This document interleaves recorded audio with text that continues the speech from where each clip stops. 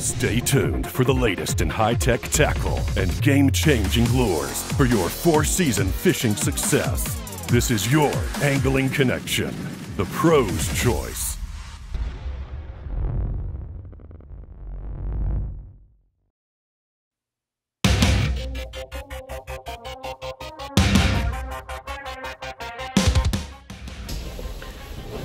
All right, we just got a giant. Like I said, they're running big this year. And I don't know how big it is, but it's gotta be 24 inches, I'm guessing. Biggest one that I've caught. All right, guys, maybe I'll quit on me, but here's what we're talking about. Monster whitefish. This is a giant. This is the biggest one that I've ever caught, I think. We'll have to put a later on her and see, but it's fun. And then sluggo, and then squirmy.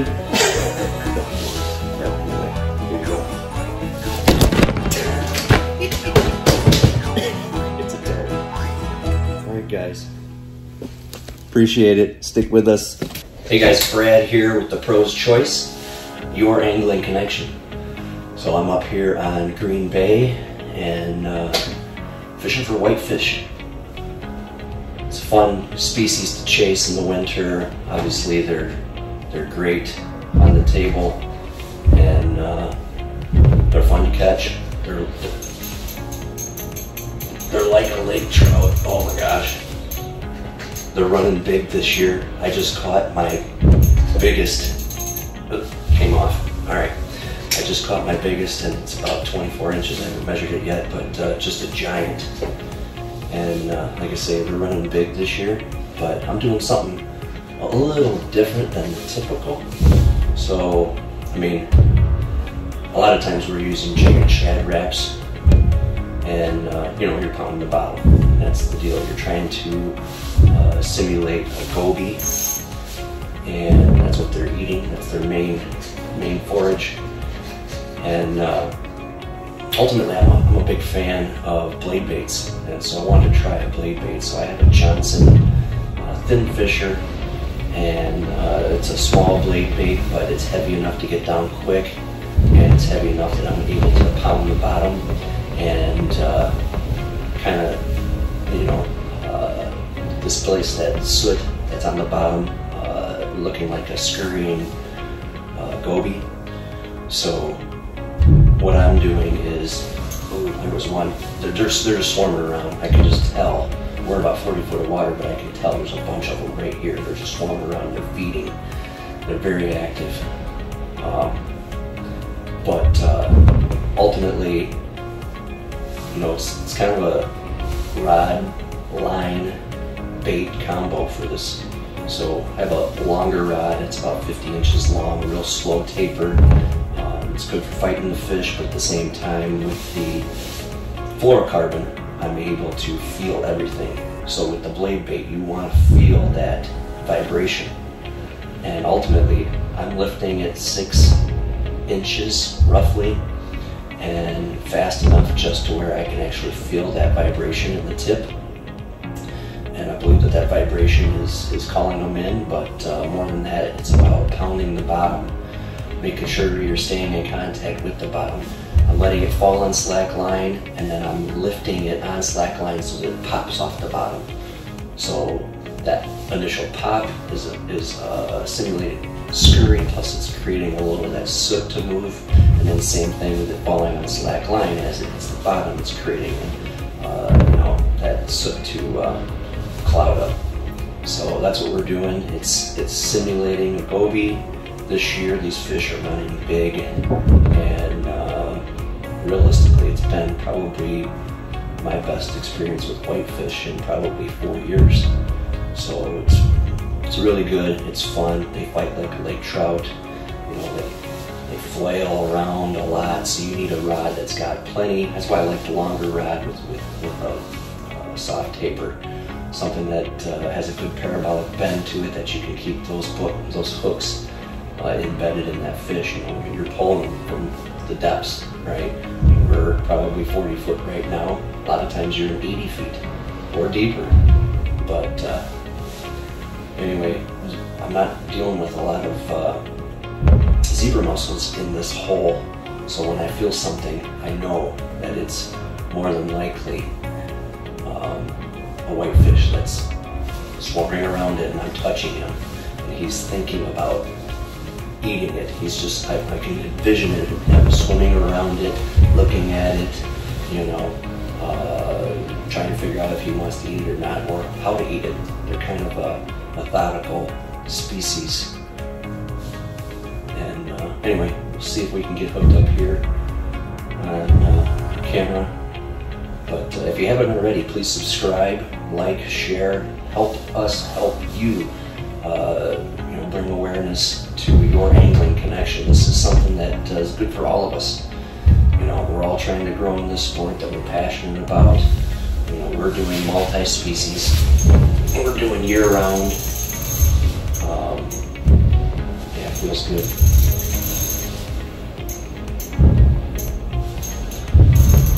And all across the country too. You know, we're mostly Midwest, but we'll be all over. But the whole key here is, again, angling connection. All of us helping each other grow in the sport. You know, we all share the common bond and of this, and we all want to get better. So let's just help each other. Obviously, if you're a tournament angler, you're going to be a little more tight-lipped. You don't want to give away your secrets, but otherwise, let's, you know, again, let's help each other. Got this handy pincher thing that's been coming in handy for myself here.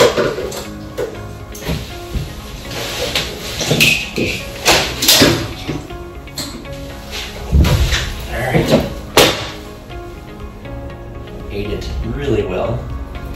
Show you the bait quick.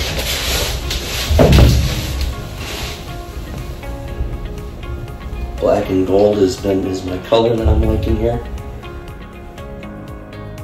But show you the fish. They are squirmy, and they fight, and they're fun, and they taste good. So you need to get up here and do this if you haven't done it before. It's a blast. Appreciate you being here. Like, subscribe, share, and let's keep this thing going. Thanks, guys. All right, so the line I'm using is a Seaguar 6-pound fluorocarbon. Typically, when it's this cold out, you don't want fluorocarbon. You want mono and braid, you know, but this rod is so soft, and I want to be able to have contact and feel all of what's going on in 40 foot of water with this blade bait, that I need a line that I can feel everything. And I want something that's invisible too. I mean, these fish are super skittish, you know. For the most part, it's a very finesse and a very specific cadence, but sometimes they eat good, and sometimes they just cooperate, and it's fun. But again, what's working for me today is the blade bait. Feels like it's not swimming properly, so let's take a look at it, make sure it's not fouled up, because blade baits do foul, and if they do, they're not gonna flop right. And yes, as you can see, it's all twisted, spinning, and fouled. So you can feel that when you have line that gives you that ability to feel all that. So it's important, otherwise you waste a lot of time jigging a cloppy, ugly, non-vibrating blade bait. So again, it's just matching the components, putting it all together to have success. That's why you need different rods for different scenarios, different reels, different line. Everything makes a difference. So, let's see if we can get another one hooked up here. Slack line on the bottom. Decent lift, but again, if you lift on slack line until that line becomes taut to where it's making contact with the bait, it's not moving, right? So when you are on slack line and then you lift up and you actually make contact direct with the bait, it makes it pop, right? So that popping along with a 6-inch stroke for vibration and then falling on slack line to create disturbance on that bottom, simulating that goby skirting off. Works. There's a lot of things that work for these whitefish.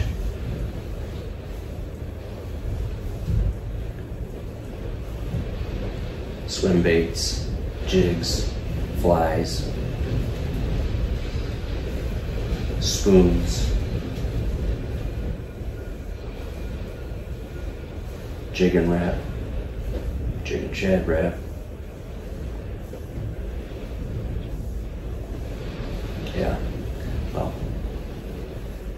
you guys need to get up here or down here, wherever you're from, and do this. Or get on your any body of water that has whitefish. They're a ball to catch, and again, they taste good, and they're the most healthy fish you can eat in fresh water. So, thanks for sticking with us. See if we can get one going here. So I'm curious, what is your favorite line, rod, reel, bait combo for whitefish, and where do you fish for them? I'm curious. Comment below where you fish for them and how you fish for them. Very curious to know, what works where you are. So let us know. Help give some tips to the others. Maybe you're somewhere else that has these guys, and you can help somebody else with what works there, because obviously gobies are not every place that whitefish are, right? So that means that if their forage changes, then the tactic and your bait changes completely. So curious to hear about that. So it feels good. I don't know. It might be foul hooked. Maybe. Because he just realized that he's hooked and he's fighting like he's big. So he's either big or he's foul hooked. But we'll find out. Let's see.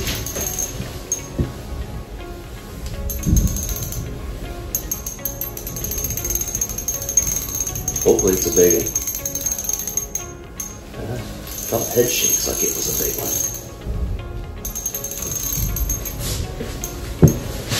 Not a giant, but a spunky one. And again, gonna eat good. It's a good year, and you want to get out. It's funny, right now I can see the phone is shaking because we got 25-mile-an-hour winds and 40-mile-an-hour gusts. Typically I want to be out hole hopping, but I did that for a while, and the wind is just blowing the hole close so quickly that I just decided to get in a shack. So got in here, and I'm warm and cozy, and as it turns out, the fish are cooperating. So win-win, ding ding. So you'll have a blast. And they're big, big, big. Let's see what we got. I already got a tank in there that's probably 24 inches, I'm guessing. You get 19-inch size whitefish, and that's a big one, you know what I mean? And that's fun. And they fight and they eat good. So, meaning they taste good for us to eat them, right? Let's see what we got. Got these handy little tweezers for plucking these dudes out of the hole. This is it's down a little ways, so sometimes it can be tricky.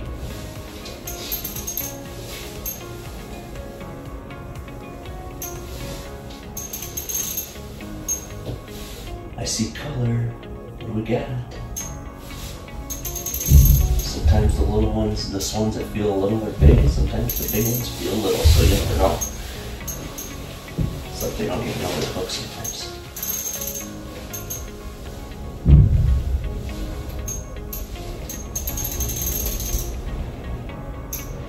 Where you at?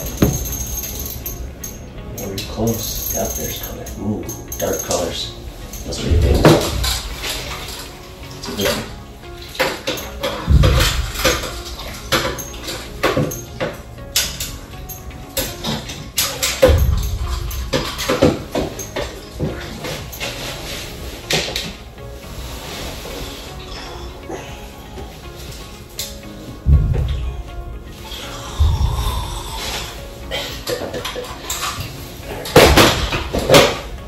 Hook up.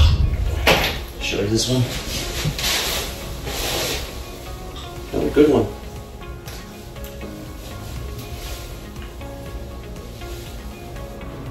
I'd say 18, something like that.